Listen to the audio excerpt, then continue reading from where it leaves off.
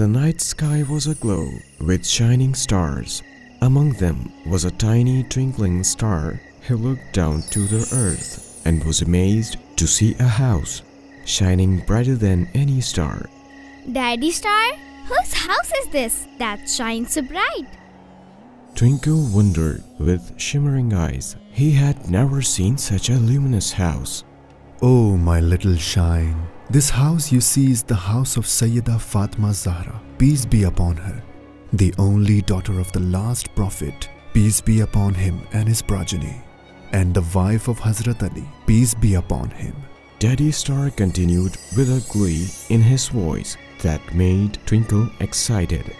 This is the house where the angels descend, and this is the house where her little sons Hassan and Hussein, peace be upon them, play along with their younger sisters Sayyidah Zainab and Kulthum, peace be upon them. Look down, Twinkle. This is the time when Sayyidah Fatimah, peace be upon her, was born in the arms of Lady Khadija, peace be upon her. Makkah was the place, and 20th of Jamadi-us-Sani was the date. The Prophet, peace be upon him and his progeny, was delighted at the birth of a daughter, the promised Kauthar. Daddy, why is she called Zahra? Tell me more about her in this beautiful moonlight. Oh, my little one, she was given the name Zahra because when she stands in prayer in the presence of her Lord, her light illuminates the skies for the angels, just as stars shine for the people on earth. The Prophet, peace be upon him and his progeny, loved her so much. He said that the one who loves her will be in heaven with him, and the one who is an enemy to her will burn in fire. Daddy Star paused for a moment and then smiled. He knew Twinkle wanted to know more, so he told, My dear Twinkle, she cared her father like a mother cares for her child. That is why she was known as Abiha. She is a guiding light. She is the role model for the Imam of our time. May Allah hasten his reappearance. She is among the best women of paradise and the mistress of all the women from the beginning to the end. She is blessed with the title Sayyidatun Nisa al-Alamin. No wonder she said that we, the al-bayt, peace be upon them all, are the means of communications between the Lord and his creations. We are the chosen ones, the pure. To us belong the divine authority, and we are the heirs of the Prophet, peace be upon him and his progeny. Oh, wow, Daddy.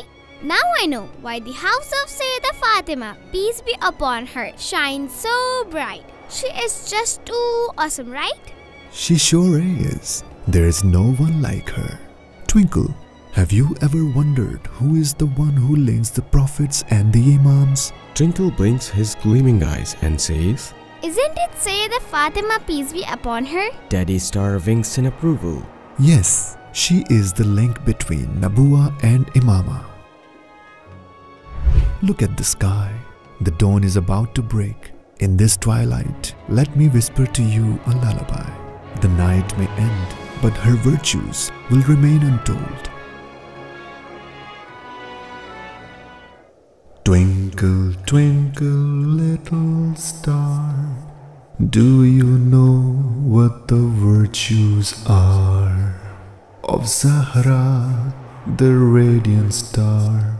They are all heavenly bizarre. Mola Ali's partner in despair, she is truthful and sincere. You won't find anyone else titled the most virtuous and fair. She is the source of warm shelter, equally for all without fear. Be them wealthy or deprived, she is generous to all mankind. She is the perfect role model for all of us in the life's sphere. She is the reason for happiness and our beloved Prophet's cheer. Twinkle, twinkle, little star, now it's time to close your eyes. Tasbeeh Zahra you shall recite, to sleep in peace and rise into